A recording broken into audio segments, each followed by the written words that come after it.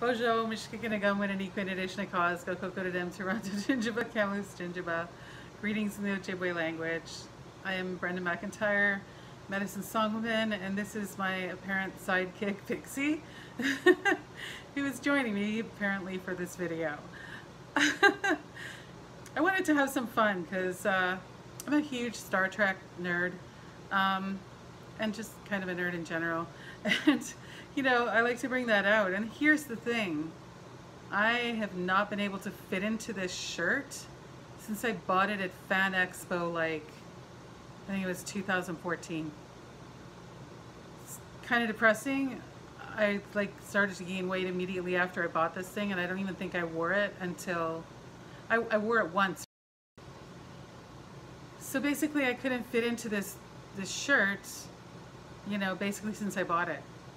And I'm down 37 pounds now from when I started my weight release journey. So just want to share that with you. And last time I talked about hitting plateaus, and I got past that plateau, and then I kind of started to hit another one.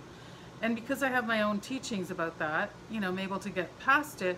But one thing I didn't realize, I didn't really take into consideration, is that in order to be successful in a major transformation, you got to kind of do stuff to make sure you don't get trapped in lottery syndrome, you know, like lottery winner syndrome, like someone wins a ticket, or gets the winning ticket rather, and then they win a lot of money, and then all of a sudden the money's gone. And that's what happens to a lot of people who are trying to release weight. It's what happens to a lot of people who want what they want, right? Which is why a lot of us are kind of always seeking what we want, and it's like this continuous carrot in front of us that we never seem to get. Because when it's something really big that you want, that you have a big desire to create for yourself, to receive for yourself, a lot of stuff comes up to get in the way. And it depends on what it is, right? And the magnitude of it. For me, this carries a great big magnitude, and so it's been a bit tough on me because of my grief journey about losing my son 2 years ago, because of what it means to become this new person in a new body that I've never had before. Never released this much weight in my life before, ever. Never gained this much that I had either. Like I was at the heaviest I've ever been in my life when I started this journey back in about September.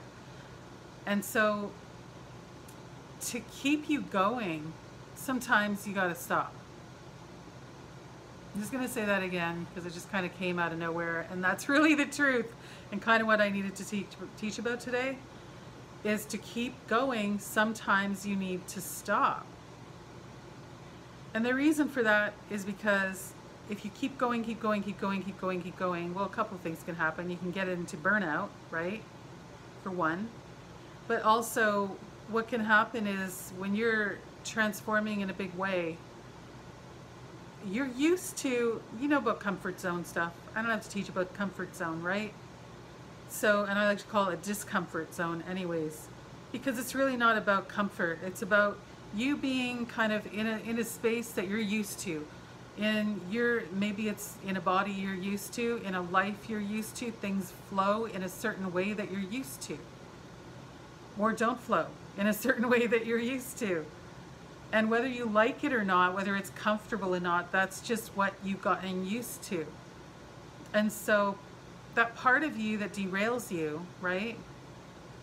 Whatever you want to call it, the ego, mind, the subconscious, one of my mentors calls it the critter brain.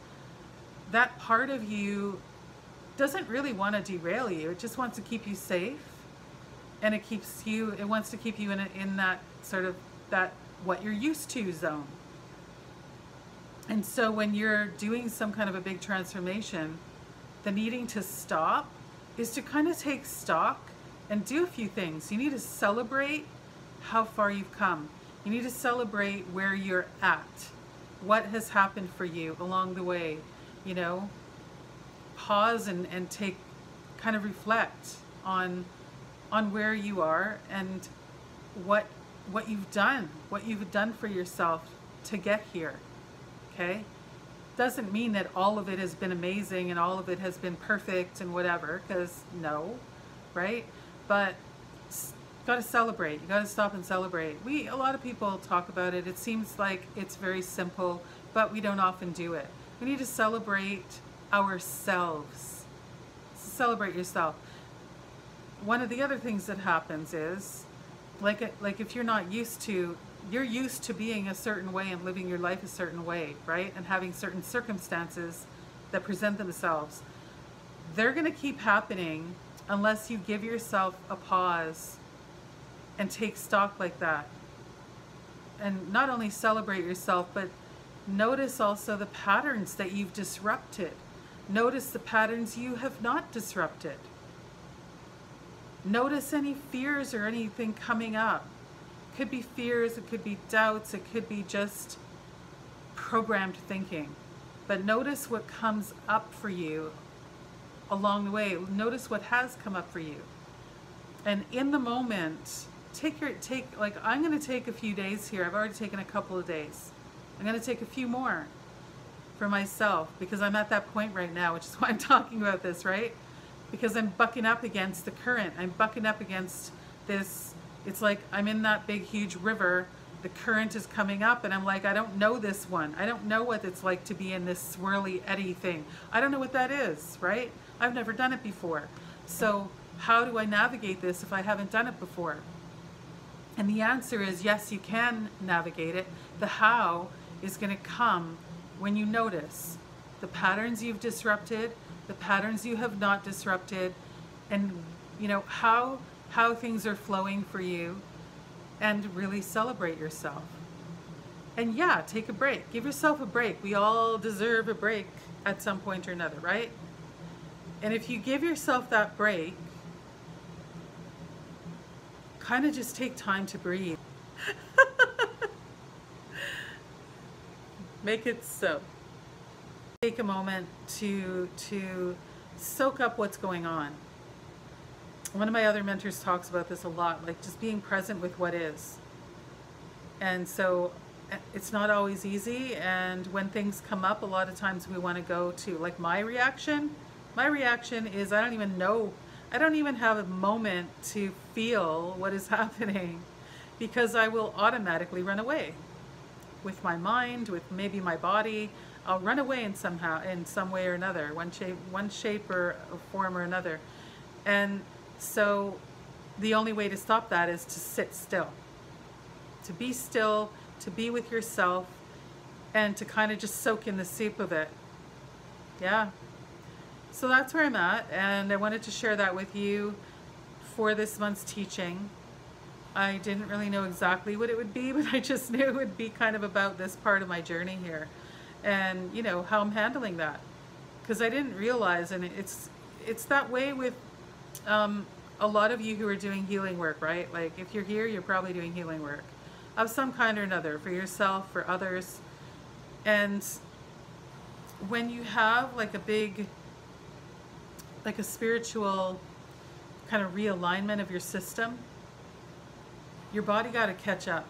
That's what needs to happen. Your body needs to catch up. Your mind needs to catch up. Your spirit's already there, but the rest of you is kind of going, huh?